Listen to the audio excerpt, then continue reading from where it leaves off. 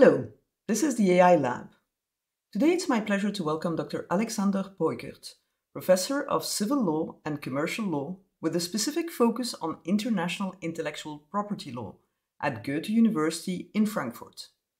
He was also last year's chair of the European Copyright Society, a platform of academics set up to encourage critical and independent scholarly thinking on European copyright law and policy.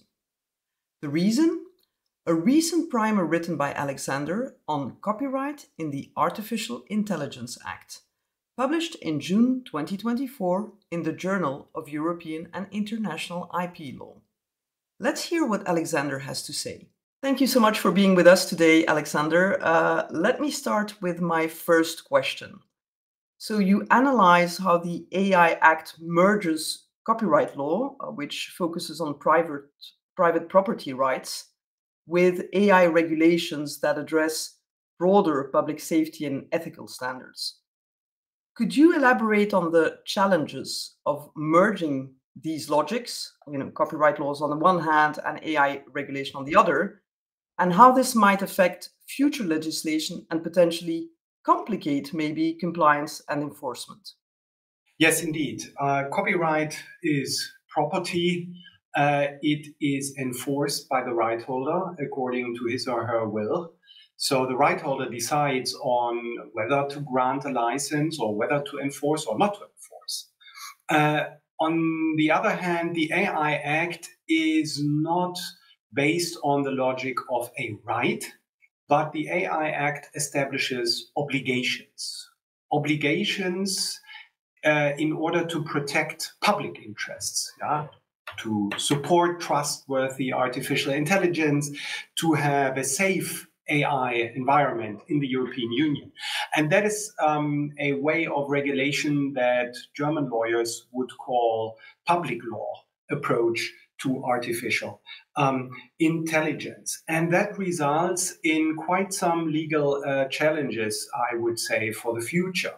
So if you think about the infringement or violation of either copyright or the AI Act, these questions have to be answered on very different terms.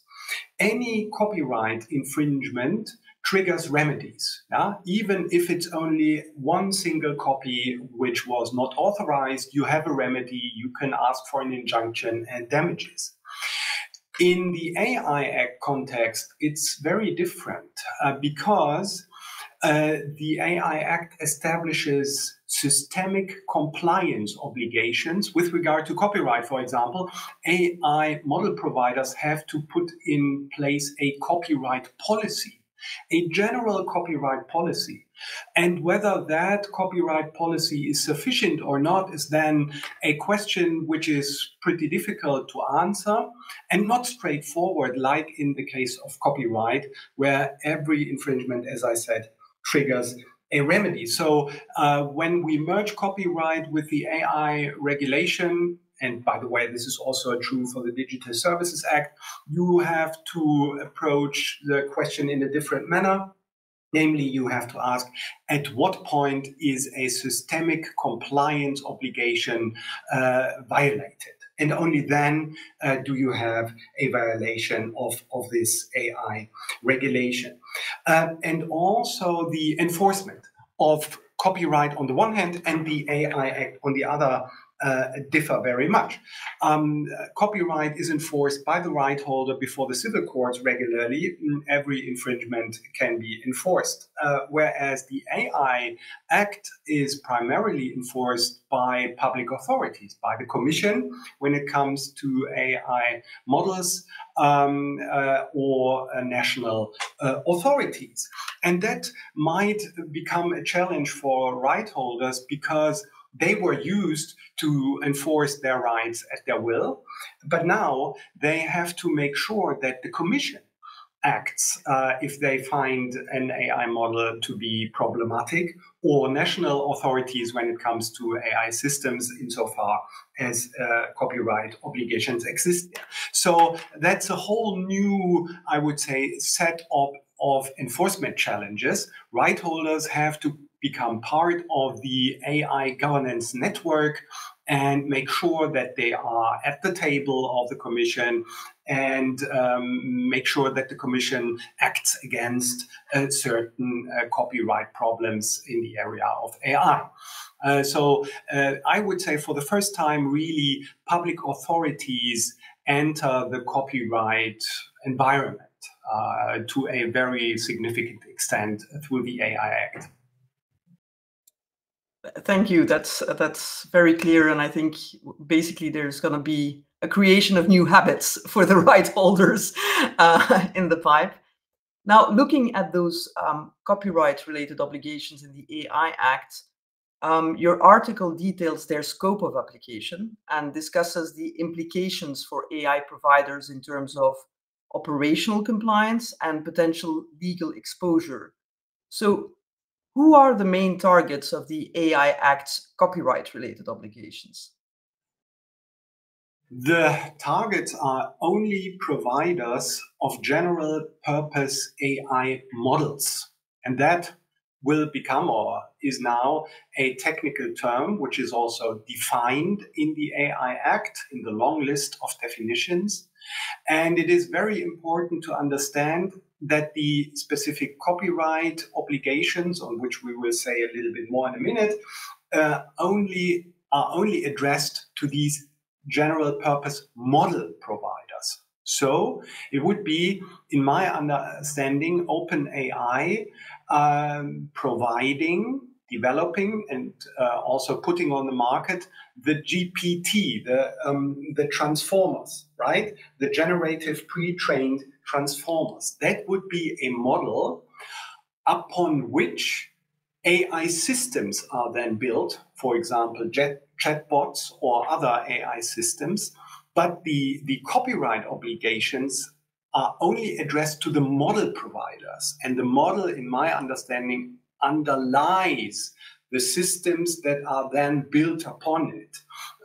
Various systems to generate text or pictures or videos or what have you. But the providers of these systems, which eventually create the output, are not subject to the specific copyright obligations. Instead, it's only, in a way, the model providers. And that can only be explained, in my view, also through the history of the emergence of the AI Act, which was very dynamic, influenced by the emergence of ChatGPT and other AI models and systems. And the EU legislature said, we focus on the models because they are the very basis of all the systems, and if we target them, so the very basic level, then we make sure that any kind of system generative AI will be copyright compliant. But obviously, this might also create challenges, which I might address in a second when we come to the obligations in question. Thank you. So, initially the GPAI was referred to as foundational models. That's what you refer to, the fact that they're really the foundation of the house, and by addressing that, they think they can handle the whole house, let's say. Your paper explores the legal framework established by the AI Act for enforcing copyright compliance, and including, you mentioned, the use of state-of-the-art technologies and public transparency of training data. So what are the key copyright-related obligations for AI model providers under the AI Act, especially concerning the training content summary and opt-out obligations for text and data mining?